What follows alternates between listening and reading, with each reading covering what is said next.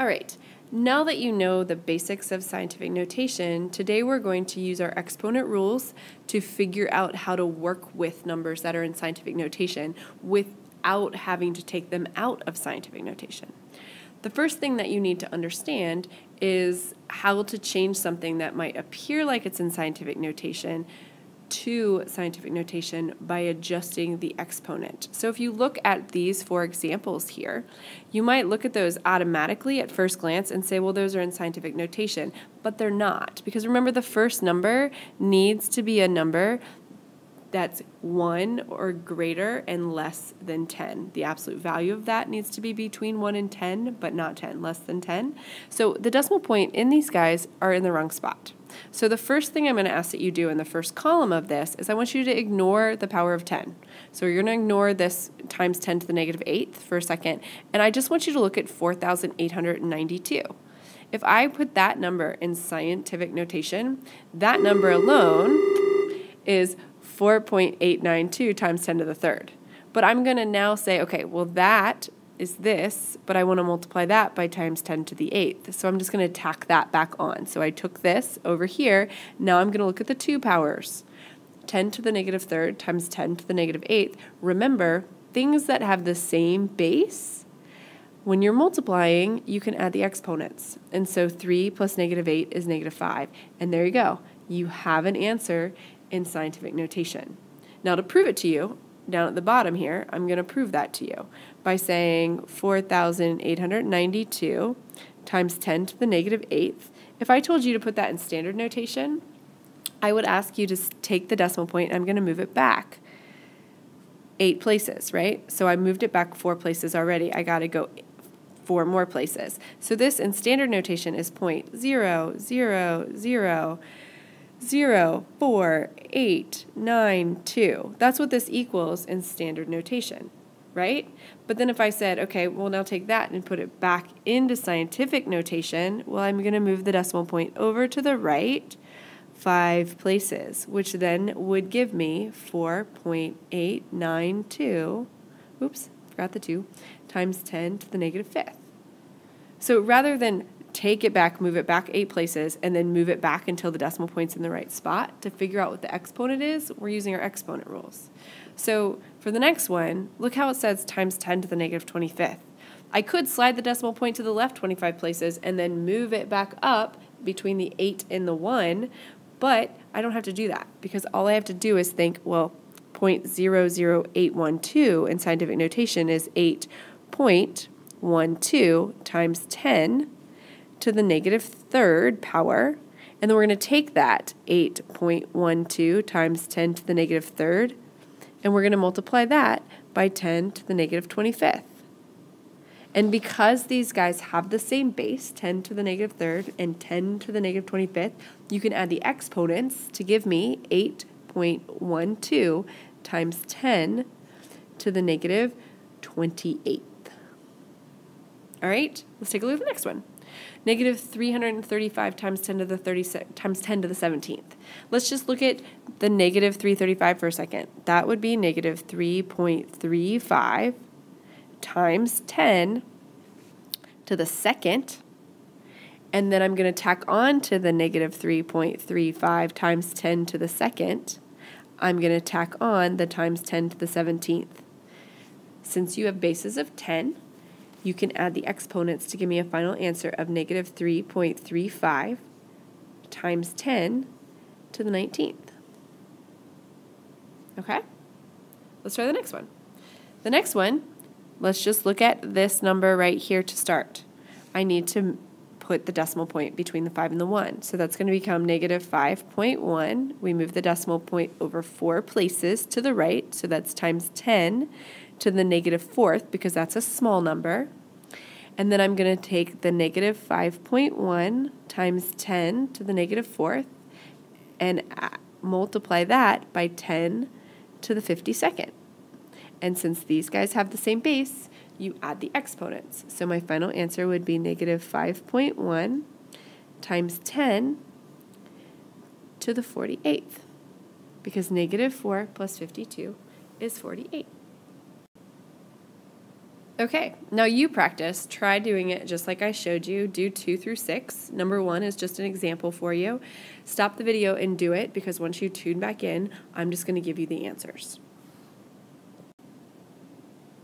Okay, so there are the final answers. The final answers are in the boxes. The thing that I want to explain here is that you're going to start to see me take shortcuts, and I'm going to skip this part. I'm going to do this part in my head. If you need to write this part to get the answer, do it. But I'm giving you permission to take the shortcut. If you think about it, look at the ones that had positive exponents. Negative 532 had an exponent of 2. 452, exponent of 2. This one would have a positive exponent, and then these two had negative exponents, and then this last one had a positive exponent on it. They have a positive exponent because they're big numbers to start with. So think about it. If you're making a big number smaller, then this exponent is going to go up however many places you move the decimal point, right? So here we move the decimal point 2 places. You can add 2 to 6 to get 8. Here I move the decimal point 2 places.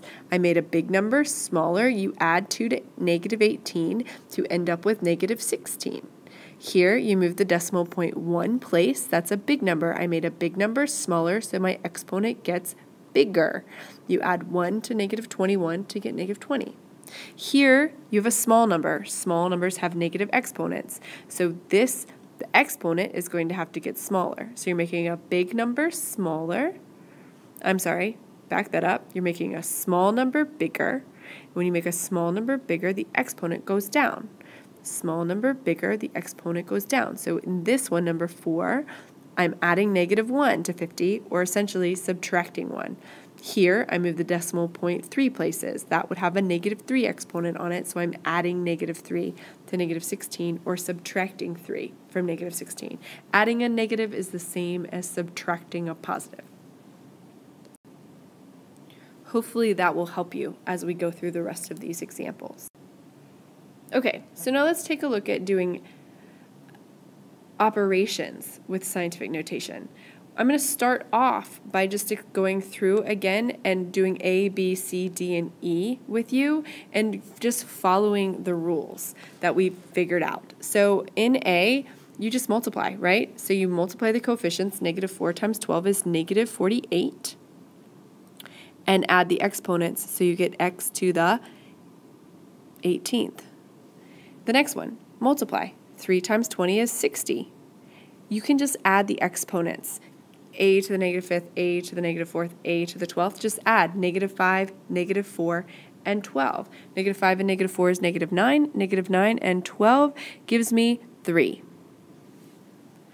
The next one, they all have a base of 5, so add your exponents. It becomes 5 to the 12th. The next one, they all have a base of negative 8. Add the exponents. So keep the negative 8 in the parentheses, and then negative 2 plus negative 6 plus negative 7 gives me negative 11. Now that is not in simplest form. We would make that 1 over negative 8 to the 11th, but I'm going to leave it like that right now because I'm just trying to get you to think about the rule again. And letter E, not everything has the same base, but 6 to the 4th has the same base as 6 to the 10th, so I could make that 6 to the 14th times negative 5 to the 2nd has the same base as negative 5 to the negative 9th, so I could combine those and make that negative 5 to the negative 7th, right? So we're multiplying the big numbers, we're adding the exponents of things that have the same base. You're going to apply this to scientific notation. So the other half of the paper, you're applying this. So start with the very first one, letter F, 2.5 times 10 to the 6th times 3 times 10 to the 2nd. Multiply, use your exponent rule. So 2.5 times 3, we know, is 7.5. 2.5 times 3 is the same as doing 25 times 3, and then since it's 2.5, you slide the decimal point back 1, so it's 7.5. And then on the tens, they have the same base. So add the exponents. You've got 10 to the 6th and 10 to the 2nd. That's a total of 10 to the 8th. And we're done, because that problem's in scientific notation. Letter G, negative 1.6 times negative 4. So that's what I'm going to do. I'm going to multiply my decimals together. Negative 1.6 times negative 4 is essentially the same thing as doing 16 times 4, which is 64. And it's positive because a negative times a negative is a positive. But it's 1.6 times 4, so it becomes 6.4. Times 10, add your exponents. 8 plus negative 12 is negative 4, so it's 6.4 times 10 to the negative 4th. And there you go. Answer in scientific notation. Done. Letter H. Multiplying three things together. That's okay. Multiply 9 times 8 times 2. 9 times 8 is 72. 72 times 2 is 144. And then you take your bases of 10. We've got 10 to the negative 3rd, to the negative 15th, and to the negative 4th. So add all of those up to give you negative 22. Now this one is not in scientific notation, right? 144, the decimal point's not in the correct spot. So I'm going to make 144 smaller, which means my exponent's going to get bigger. Okay, so you move the decimal point to 1.44. I'm going to do this the long way, times 10 to the second, and you're combining that with times 10 to the negative 22nd, which really gives you 1.44 times 10 to the negative 20th. So that's what I was saying before. If you make a big number smaller, the exponent gets bigger. You're adding to. And that's your final answer. All right, so now that you saw how I did the other problems, take a minute to see if you can apply it for this one as well. So stop the video, see if you can do it. If not, come back. Letter I. You're taking everything to the third power. So negative 4 to the third power gives you negative 64. Multiply the exponents on the x gives you x to the 6th. Taking everything in there to the 5th power, 2 to the 5th power is 32. Multiply your exponents, a to the 20th, b to the 30th. Bringing everything to the second power, negative 12 to the second power is 144.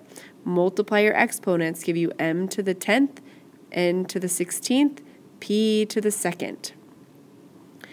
Apply the same thing to letter L. So we're going to do 6 to the third power. Not 6 times 3 yet. 6, that's 6.0 to the third power is 216. And then we multiply the exponents on the 10. That becomes 10 to the 18th. Now the decimal point on 216 is in the wrong spot, so I need to make that 2.16. You moved it 2 places. You're adding positive 2 to 18 to give me 10 to the 20th. All right, let's take a look at the next one. We're squaring everything. So negative 2.5 times 10 to the 8th squared. So I'm going to do negative 2.5 times negative 2.5. Now, negative 2.5 times negative 2.5 is the same as basically doing 25 times 25, right? Just a reminder, real fast, 2.5 times 2.5. Essentially, we're going to do 25 times 25. You should know that that's 625. But because it's 2.5 times 2.5, remember, you've got 2 numbers after the decimal point that you just multiplied together, which is going to make that 6.25.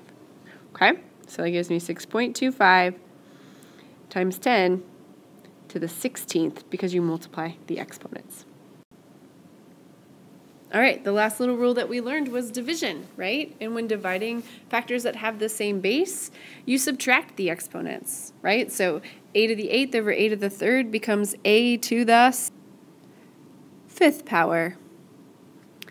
Letter O, 24p to the 5th over 6p to the 2nd. Well, 24 over 6, you just divide. 24 divided by 6 is 4. P to the 5th over p to the 2nd, 5 minus 2 is p to the 3rd. Boom, done. Now the next one is not as straightforward. Negative 12 is not evenly divisible by 18, so we reduce negative 12/18. Well, you can divide those by 6, so that gives you negative 2 over 3. And then you've got n to the 3rd over n to the 9th. Well, you would end up with n to the 6th on the bottom, right? Now, however, that is a fraction, and you have an exponent in the denominator. All right, now I want you to just think for a second. Suppose I told you everything had to be on the same level, because in scientific notation, everything has to be on the same level. Let's just think about this for a second. If I flat out divided negative 12 divided by 18, or negative 2 divided by 3, negative 2/3, what is that as a decimal? Negative 2 divided by 3 would give us negative 0.6 repeating. And then let's think about it. If I have n to the positive 6th on the bottom, if I put that up to the top, wouldn't that be n to the negative 6th on the top? So essentially, these two things right here, they're essentially the same thing. This is the answer that I would want on a test or a quiz, but this is still the same answer as this. I want you to think that way when you're doing scientific notation, because this is okay for a problem like this, but having a fraction in scientific notation is not considered in scientific notation. So scientific notation, again, is a decimal, a number, times 10 to some power. And that number has to be a number between 1 and 10, but less than 10. So keep that in mind as we're doing these, because we're actually sometimes going to get some strange decimals. So looking at this, we flat out divided 24 by 6. We subtracted the exponents. We're going to do the same thing here. 8 divided by 2 is 4. Right? You can say 4.0 or just 4. It doesn't matter. Times 10. 10 minus 2 is 8. 4 times 10 to the 8th. Done. That one's in scientific notation. But the next one is 3 over 12.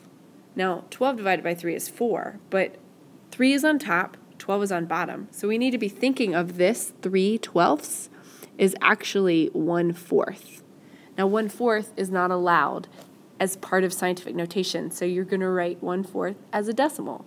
1 divided by 4 is 0.25, or 1/4 is 0.25. Times 10, subtract your exponents, the top minus the bottom. 9 minus negative 3 is the same as 9 plus 3, which is 12, so the exponent would be 12. And then you look at your final answer. 0.25 is not in scientific notation. It needs to be 2.5. So it would be 2.5. That would have an exponent of negative 1 on it. So you're adding negative 1 to 12 or subtracting 1, and you get 10 to the 11th. So again, we made a small number bigger, so the exponent went down 1.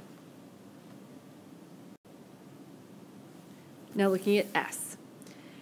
15 divided by 10. A lot of people look at 15 divided by 10 and they're like, oh, that's 1.5. Yeah, when you divide by 10, that's just sliding the decimal point to the left. But some people might not look at 15 divided by 10 and think of that. You might look at 15 divided by 10 and say, oh, I'm going to reduce that fraction. 15 over 10, we're dividing by 5, is 3 over 2. And 3 over 2 is 1.5. And 1.5 is 1.5. Okay? And so now we're going to subtract our exponents to get times 10. Keep in mind, it's the top minus the bottom. So it's negative 4 minus negative 7. Here's a visual down here at the bottom. Negative 4 minus negative 7. Remember, when you're subtracting a negative, it's the same as adding a positive. So that is times 10 to the 3rd power. And that one's in scientific notation because the decimal point's in the right spot. So there's another link for the practice problems. So when you need explanations for the practice problems, then find the scientific notation operations practice video.